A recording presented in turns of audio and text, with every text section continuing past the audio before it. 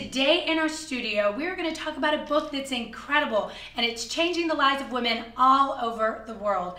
And we have the authors here today, so I have a question for you, and I think that's their question on this book. Have you ever wanted to have a closer walk with the Lord, but maybe you felt like your past failures have disqualified you? I'm going to tell you, I know I have felt that way. Today we have Cynthia Cavanaugh and Andrea Tomassi with us. They've written the book called Live Bold. And I just want to, let me start with you, Andrea, and just tell us, now this is your first book. It's my first book. It's my very first book. First, I want to thank you for having us here. It's such a great honor to be able to talk with you today. It is my first book, and you know, it's ironic how it happened. It just started off as a 6-week or 8-week online devotional that we were going to do for women.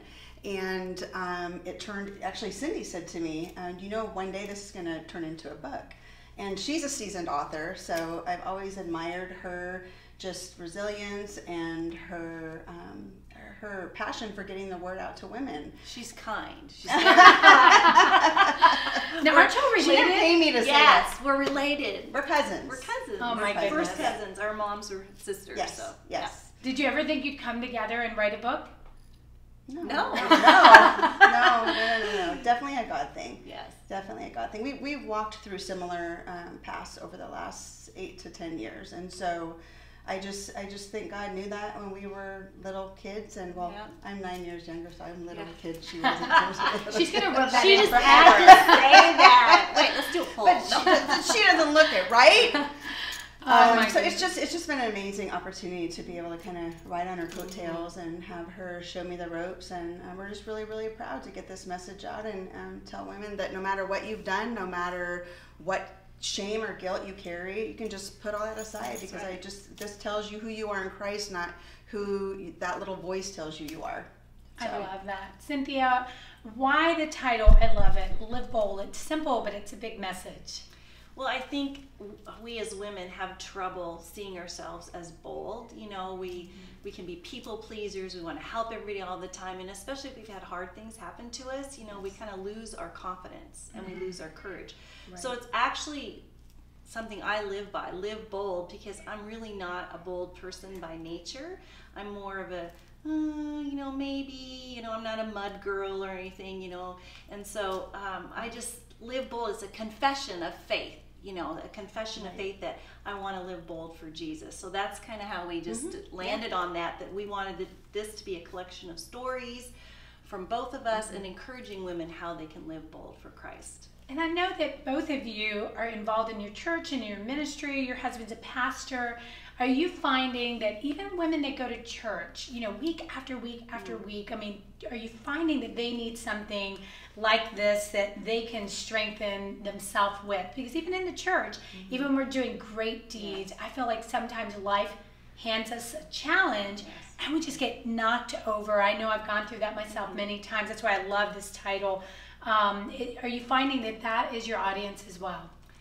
I think it's a great portion of our audience, because I think just because we're in the church and we're Christians doesn't mean we're exempt from suffering and life trials, and we're supposed to know the answers because we're believers and we have the Bible, but we get discouraged and we feel defeated, and I think everybody needs encouragement when they're facing times. What would you add to that? I would say that I think the struggle that I see, and not just in the church, just with women in general, is that sometimes our hearts don't match our minds. So I often say, you know, my head is here, but my heart is back here. But I know eventually, if I go with what the truth is, no matter what I feel, my heart will eventually catch up. That's good. I love that. So, see, she's a wise cousin. I love that. And you know, I think that so many times, and maybe you're, you know, watching today, it's really easy to get our eyes off of the Lord. Yes. And God has so many great promises, and He wants to use so many of you the way He's used them here today. But we have to put our eyes back on the Lord. Could you tell me how do I partake in this book? Is it something, I love the cover, and you have this little opening on there. Is it something that we're writing in every day? Well, you can write in it every day. It's designed, so there's 12 themes. Like, so we've talked about and prayed about what are some bold prayer. How do we live in bold prayer? How do we live in bold faith? How do we bold trust, bold truth, bold identity.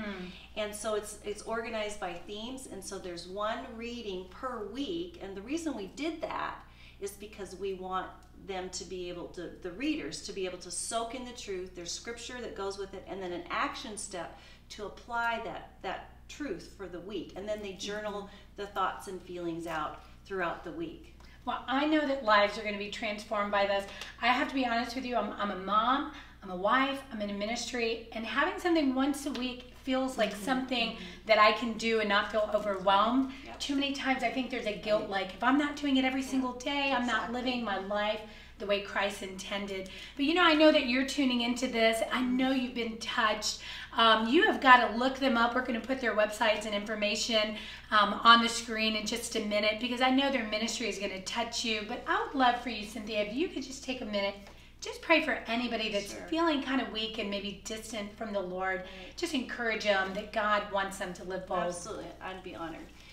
Dear Heavenly Father, thank you so much that you are the reason that we have our hope, and that you are the one that gives us the power to be able to live bold in you, to rise above our circumstances, and you give us promises and truth, and you're writing our story so that we can be bold women for Christ. So God, if there's women on the other side of this screen that are suffering from, struggling with depression, anxiety, loss of job, just feeling discouraged and defeated, I pray right now in the name of Jesus that you will hold them up high, that they would sense your breath, even as close as your breath on them, God, that you would just envelop them in your arms.